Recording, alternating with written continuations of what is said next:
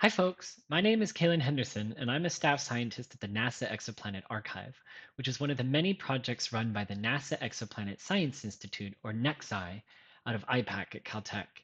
Here I'm going to give you an overview of the data, tools, and services offered by the NASA Exoplanet Archive, and that are freely available for use by the professional community as well as the general public. In particular, I'm going to highlight some new products that we're releasing as part of a long-term large-scale revamp. So to get started, this is the home page or front page of the NASA Exoplanet Archive. There are a lot of different types of interfaces here, and I'll begin with our primary data products, our planet data tables. Those of you who have used our services before are likely familiar with our confirmed planets table. Over the next few months, however, we will fully phase out this table as part of our aforementioned revamp process, and we encourage all users to instead begin using its replacement, our new planetary systems table. This browser tab shows a documentation page to help walk you through our table migration and provides descriptions of the new tables and how to access them. So going back to the home page, one of the ways you can access this new planetary systems table is by clicking on this button in the top left that shows the current tally of confirmed exoplanets. And this directs you to an interactive version of the planetary systems table. Give it a second while it loads. So in contrast to the confirmed planets table, which contains exactly one row per confirmed planet, or a few thousand rows, this planetary systems table contains one row for each solution, or self-consistent parameter set for each planet. As you can see, this means that the table has nearly 30,000 rows. When you first load this table, it is filtered to show only the default parameter set for each planet, which is to say that you will see only the solution set with the most complete or precise set of parameters from the refereed literature. Let's remove this filter and look at all of the solutions for a sample planet. I've picked Kepler-10b. So we can see that there are several different types of solutions, including many from the refereed literature, that's what published confirm in the solution type column means, as well as Kepler project deliveries. You can see Kepler project candidate in the solution type, and it points you to specific versions of the KOI table. And this includes solutions from when the object's disposition was merely a candidate. In scrolling to the right, we see a multitude of parameters for the planet: radius, mass, eccentricity, equilibrium temperature. For the star, metallicity, effective temperature, and for the system as a whole. So here we've got coordinates, distance, photometric magnitudes, and then some logistical columns here at the end. I'll note that the underlying catalog for our database is version 8 of the TESS input catalog, or TIC. So many of the stellar parameter references you can see here, or the system parameter references you can see here, point specifically to TIC v8.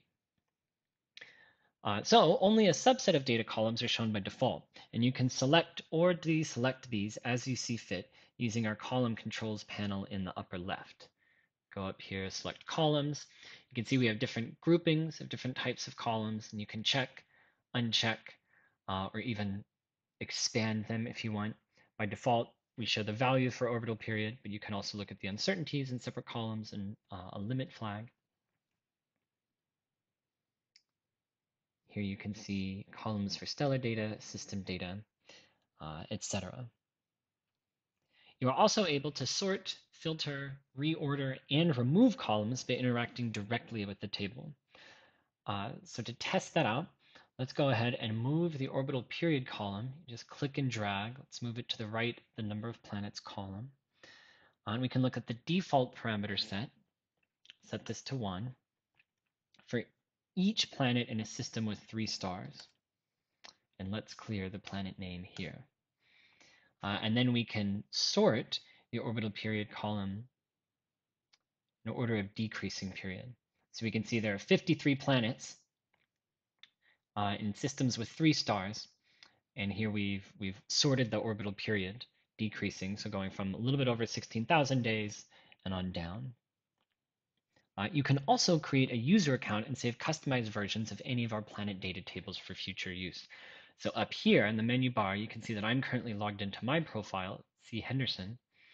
And if I click on, hover over user preferences, I have the ability to save a given filtered or sorted version of this table, and then load from any of my previously saved versions of the table.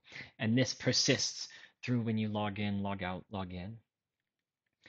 Another way to access data in our planetary systems table is to use the Table Access Protocol, or TAP. So if I go to this third browser tab here, this shows our documentation page for our TAP service. This allows you to filter and download your desired version of a planet data table by constructing your URL in a browser tab, or even embedding the relevant query in your own piece of software.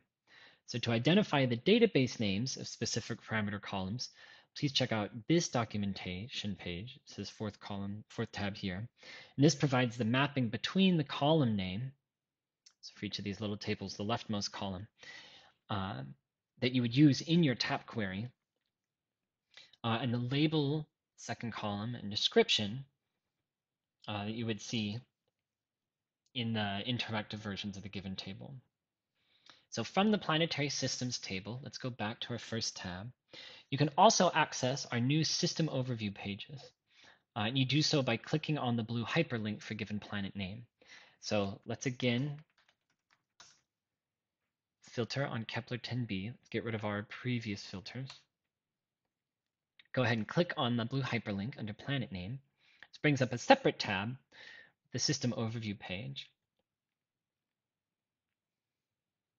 So whereas we used to have a variety of different overview pages for different types of objects and different types of data, we have consolidated all of our archive products into one page.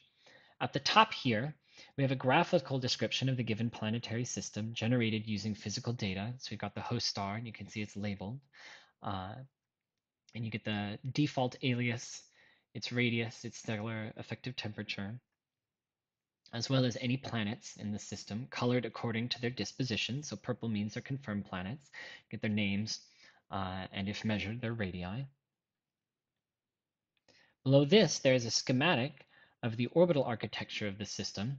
So we can see that this system, Kepler-10, has a star named Kepler-10 with two planets orbiting it with default aliases Kepler-10b and Kepler-10c, as well as an overview of the planet discovery information over here to the right. You can see the discovery method, the year, discovery reference, etc. As we scroll down, we can see that different sections contain parameter data for the different objects in the system. So you can see Kepler-10, the stellar information, planetary parameters for B and for C. If we go ahead and click on the section for Kepler-10b, we can see that there's a different column for each of the solutions listed in the planetary systems table. And one neat feature here is that if you click on the icon to the right of the manuscript reference, so if we click on this red one for Estevez 2015, it highlights the corresponding, see now we're in a different section, stellar parameter set. This is an easy way to identify which solutions are tied to each other and thus physically consistent. So if we keep scrolling down, since this system contains a Kepler object, the ancillary information section provides access to the different Kepler project data products. So if we click here, you can see that we have data validation reports, data validation summaries, T-cert reports, and then if we click down here, you can even see the different KOI solutions. Scrolling down below this, the nearby data section then lists all known objects within 30 arc seconds of the planet host star, as well as any data files in our inventory for this system, such as, you can see here, Kepler light curves. Finally, the bibliography section provides a list replete with links to ADS for any manuscript that discusses the given system. So let's go back to our first browser tab, go back to the home page. And I'll mention that although the Planetary Systems table is our new workhorse table for planet data, we host several other planet data tables that you can see in this section down here. So if you go down to Work with Data, this includes tables that are tailored to planets discovered using the microlensing, bottom left, or direct imaging, bottom right, techniques, as well as tables containing transmission or emission spectroscopy right above the microlensing and direct imaging. There is also our planetary systems composite data table, which we'll take a look at now. So I'm clicking on planetary systems composite data, which is now in beta release. So it'll take us to another interactive table. So similar to the retiring confirmed planets table, this planetary systems composite table has exactly one row per confirmed planet. You can see it's just a few thousand count down here. The big difference between this table and the planetary systems table that we were just looking at is that here the data for a given planet are not necessarily drawn from a single data source. While this means that the data may not be physically consistent, and we have this red banner warning users of that right here, this table does pull from our full data inventory to fill in gaps in the planetary systems table, making it far more complete and useful for getting a sense of overarching demographic distributions. So to get a sense of this mixing and matching of data, let's go back up here to our column selection pane. I'm going to clear everything. I'm going to add just planet name. I'm going to add a few specific planet parameter columns. So I'm going to go down here. I'm going to go expand this. I'm going to add the planet radius and Earth radii value, as well as the reference. I'm also going to add planet density, the reference, and then also eccentricity, and also insolation flux. And so let's see how that looks. And let's specifically go to our favorite planet again, Kepler 10b. I'm going to expand these columns so you can see them, read their contents a little bit better. All right, there we go. So as we can see, the planet radius here and the planet density come from one single reference, but their eccentricity and insolation flux come from two other different references. So you can see that here. This table is also one of the few places in the archive where we perform calculations. If we clear the filter on the planet name, we can see that the reference for planet radius is listed as, quote, calculated value, unquote, for many planets.